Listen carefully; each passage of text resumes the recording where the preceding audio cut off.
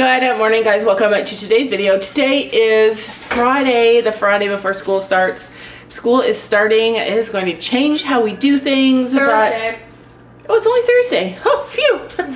Scratch that. It's only Thursday, but welcome to Thursday. Well, yesterday we bought this box of bacon. We buy this every once in a while, like maybe a couple times a year, or maybe like once every other year. We don't buy it very often, but we have a lot of recipes that the kids really enjoy with bacon in it. So I appreciate having this huge box. Today I am putting some bacon in the oven so we can have bacon and eggs once I get back from doing chores. Sophie is already back from doing her chores. She does her and Sam and her do horse chores, and then Sophie and I do goat and duck. Every day I ask when they come in, how is Chino? I ask the same question every single day. How was he? He was terrible. He was pushing me out of his stall and dragging me to the field. Didn't let me give him his medicine, but I gave it to him anyways. He was throwing his head. He had to say what he was doing today. Yeah, so today Chino is terrible, but terrible really means good. Dogs are wrestling. So if you guys have been following the Chino saga, he contracted Lyme disease probably 2 years ago and kind of was okay, and was pretty much okay until this past summer when we introduced another horse to his herd. He felt like he needed to protect his girls. It was only him and a bunch of mares, and that stress triggered this autoimmune response to the Lyme disease that was in his body, and he spiraled downhill so quickly. And it has been weeks since he's been diagnosed, and he's been being treated, and he is finally this week coming around. So today is Thursday. I bet you he's had 4 good days, and today he tried to drag Sophie from the stall. He did drag me. He's strong. Yeah. It's good to see Chino back. Everything else went well with no morning chores. What happened? So we went to give the horses their grain, and Honey wasn't there. Oh. And then the door to go outside, like, you know, the 2 doors that you have to close at night, one of them was open a tiny bit. Yeah, the doors in the barn that close the area off where the horses stay, it has a little gap all the time. And Honey fit through there. Oh, that is a tiny gap for her to fit through. I know, she's fat. Yeah, so she was out all night? Probably. She's gonna be fatter now. We'll have to watch the cameras and see what happened. But my guess is that she didn't go out until this morning, because I was calling her, and then she came from around the barn. Honestly, our dogs cannot go fight in the living room and wrestle each other in the living room. They always have to be under our feet. Point and check. Waking up every day on a farm is always going to bring things that you're not expecting, and that is what we've been finding since we moved to this new, bigger farm. Farming is a whole adventure, and we're excited to get out there and live this adventure. So I'm going to put this bacon in the oven, and we're going to go. She got out at 2 in the morning. Did she come in at all? No. She probably couldn't get back in. Probably so that's not, an extra. The door moves out, and then because there was a brick there, and the brick held the door open. So what happened to the brick? The brick still was there, but you can't get in. So that means that the baby had an extra 6 hours of grass last night. Yeah. And was outside alone. Yeah. With no protection. Fortunately, our property is fenced in to the point where the only kind of issue she would have is she'd probably meet up with a raccoon. Literally every day since we moved here, we've been having real farm experiences. Fixing fences, fixing doors. Our animals have been putting us through the test. And every day we're having to solve new problems, but instead of thinking that is a bad thing, it's been a really eye-opening, life-affirming teaching thing. It's been incredible. Hey chickies, don't you come out. Let's be fast. So the reason that this is kind of a problem for us is because she's had 6 extra hours of grass, and we didn't wean her on to 6 extra hours of grass. So that means we need to compensate for that and reduce her grass consumption today by about the same amount of time, or maybe even just a little less.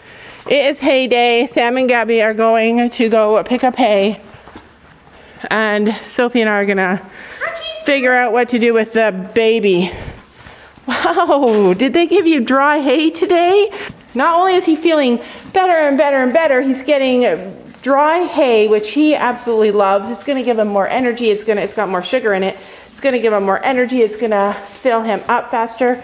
It's gonna fill him out faster. He's gonna gain weight faster. This has been amazing. Even watching how fast he's eating. How did he walk today? Very good. He walked fast today. Get Honey's halter, yeah. All right, so here's the issue with Honey. If she can fit through a small crack through the door, she can fit through here. Yeah, it's a tiny crack in this door over here. This. So Sam will work on fixing that. He'll fix that today. That's not a problem. But where are we going to put Honey today? That is going to be the problem. It's hard to put her with our horse that's recovering from Lyme disease, and that would be the first choice for us, to put her in the dry paddock. But she is energetic and chases the animals. So and sadly, that's where the duck and goose live. So sadly, yeah, the duck and the goose are there. Sadly, she's learning a lot from Storm about how to be a horse. Okay, well, she's a baby, and she is a baby, and she has energy, and she is just learning how to like push her weight around and stuff, and that's okay. We want her to have those experiences, but where are we gonna put her for the next few hours? I say we try a Machino and hope that the duck and goose don't go over there. There's a chance that she could be okay being on the grass all day after being out all night, half the night. But we don't want to take any chances. The worst thing is especially the fact that she's a baby. Before did she live on grass 24/7? Yeah, so before we got her, she lived on grass 24/7, but you're right, she's not used to that now. Hop in. Aw, she's so easy to catch. We could try putting her in the dirt paddock, because even if she eats of that hay that's out there, it's pretty much soaked, so low sugar. But her belly definitely looks bigger today. You're right about that. Once the horses finish in this paddock, I'm hoping to get, looks like they've eaten it down really well. I'm hoping to get like another couple of weeks out of it, and I think that I will. Down there, they've really eaten it. But after they're done this, we will cut all the weeds down. Sam will come out and cut all the weeds down, and then we'll open up the last pastures for the horses that will hopefully. When I was calling her this morning, she came trotting to me. I know. She's like, Mama. Yeah, she was probably scared outside by herself. Horses want to be with other horses. She seemed pretty happy. So they're all coming. They're like, how dare you take my baby? That's the problem with our farmyard. Honey doesn't understand that I stay there and I watch Storm while I'm walking. And then if he starts running, I drag her to the side. She's like, why do you drag me? You can't come in. We actually get to stay home all, oh no, we actually leave tonight for Gabby's lessons. Yeah, she definitely looks chubbier. So we're gonna try this. And hope the goats just don't go with her. And see what happens. I don't want her chasing Chino.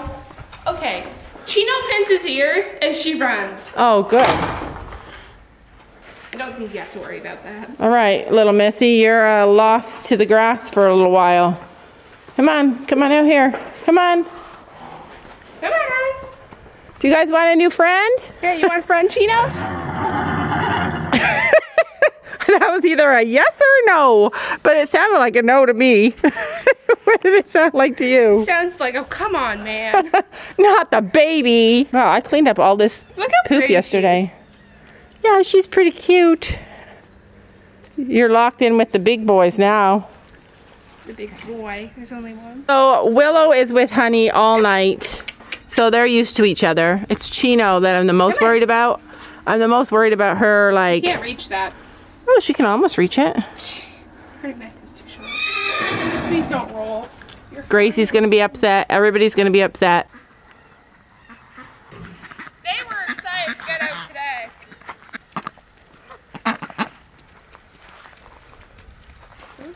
So today we have to fix a spot for the duck and the goose. Here is a video of the dynamics on our farm. These guys are noticing that there's a new little horse in the field, and mama horse is over here. So these guys are watching her. All the other horses are getting all worked up and upset that Honey is where she is. No one gets left behind. They're a family. Did you see him look? The only happy ones are these guys over here eating their hay. There is a baby horse in Machino. Stay away from her because she does not like new people. So if you go in there, be prepared to get killed.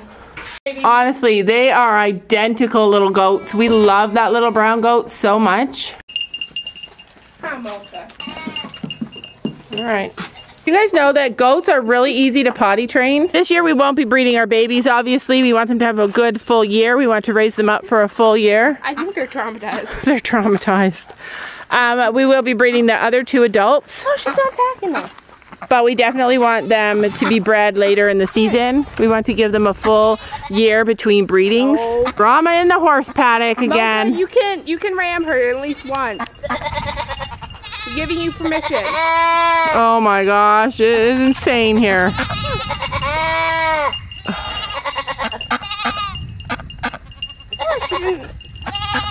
Bother them. All right, so we're gonna go in and eat. We've done all we can this morning. We are gonna come back out in a few minutes after we're done eating, and we're gonna build a shelter for the duck and the goose, something that will protect them from predators from the sky. I have an idea. I think we're just going to put a covered area right here that they can, because this is where they want to run, to this gate. So we're going to put a covered area here. When they run to this gate to get away from a predator, then they at least have some cover. She loves Chino. Everyone loves Chino. That's the thing, you guys. Everyone loves this boy. Everywhere you go, everywhere he goes, there's peace. Do you have an idea of what we can do to make a little covered area for the duck and the goose? Everyone is totally out of sorts today. All right, so I think Penny is in heat and Storm is trying to be a man. It's my only way to say it. I'm gonna have to separate Penny maybe. I don't know what the heck is happening, man. Like, today is not a good day. Oh, you guys, oh, this is awful. I just was screaming at the top of my lungs. I couldn't get in there fast enough. I don't even know how she gets in that. How did she get in there? Jumped in somehow. Oh my gosh. Don't roll. All right, this is like, all of our animals are going crazy, you guys. Ellie decided to swim in the water trough. It's not even hot outside. She jumped in this water trough. I don't even know how she got in there. Oh my gosh. I just need a rest from this day. And it's 4 times her size, her height, 5 times her height. So there's no way she was going to be able to get out of that. Thank God I was here. That's been a fear of mine for this whole time. But I saw her, I heard her splashing, and I ran. All right, so. Honey needs to go back out. All right, throw Honey back out. Like literally, we can't even control our animals. They control us. So the horses all want to be with Honey because Honey's missing. So they're all squished together in this little area, and then Storm's on top of Penny, and she's terrified of Storm, sort of. So she doesn't want him too close to her, so she throws a huge fit. So hopefully all the 4 hours that Honey's been off the grass is enough to take care of her. What the heck? I just need to cry. I need to start over. I do not know how she jumped in there. There you go. All right, there you go. Everybody go. Go to the grass. I was just screaming. I need to stop that. So this is what my dog looks like right now. Ellie, sit. This is what she looks like right now. Like, I could just cry. What if Ellie. Chino only comes in here, puts his head in the dark to sleep each day?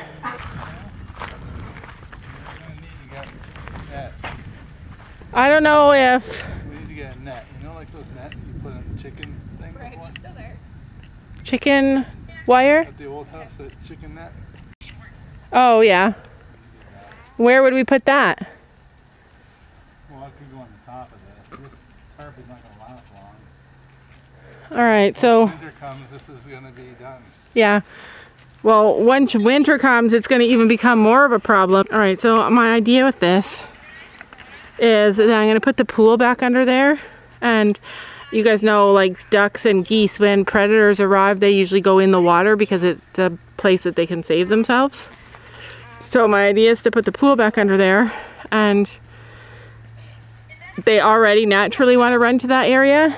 So my idea is that a predator from the sky isn't going to like be able to get them without landing, and they don't usually land when they want to All black clothing. catch something. Or I mean, maybe they do land, but they always come from the sky, come from above.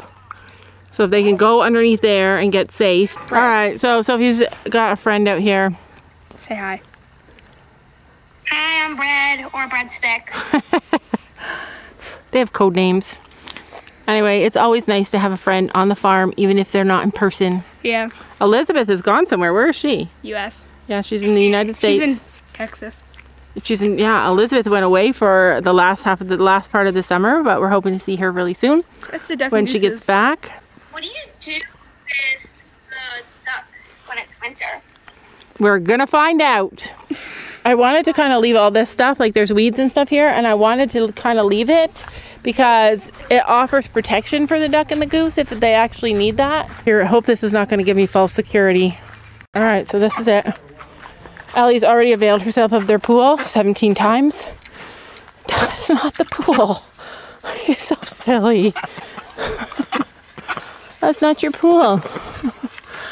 Oh man, you guys, I just want to cry.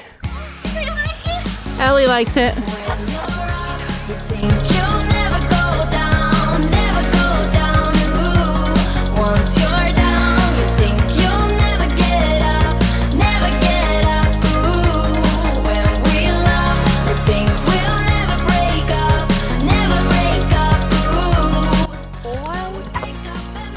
She's doing a skull. Oh my gosh. What is it? A skull of what? Oh my gosh, the day is never getting better.